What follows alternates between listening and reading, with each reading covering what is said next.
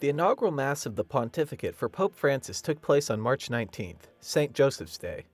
Joseph is one of Pope Francis's most beloved saints. He explained why during his trip to the Philippines in January.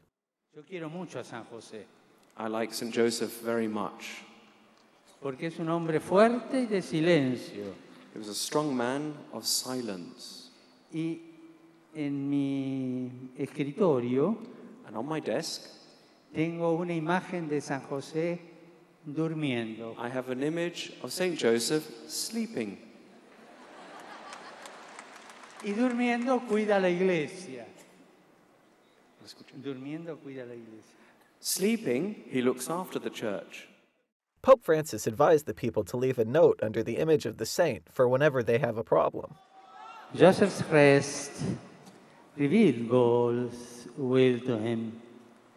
In this moment of rest in the Lord, as we pause from our many daily obligations and activities, God is also speaking to us.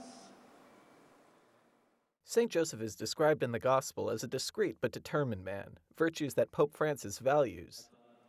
Like Saint Joseph, once we have heard God's voice, we must rise from our slumber.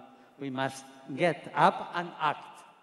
Pope Francis said on that occasion that faith does not distance us from the world. On the contrary, it brings us closer. For that reason, St. Joseph is a model father for the Christian family. He overcame the difficulties of life because he rested with God.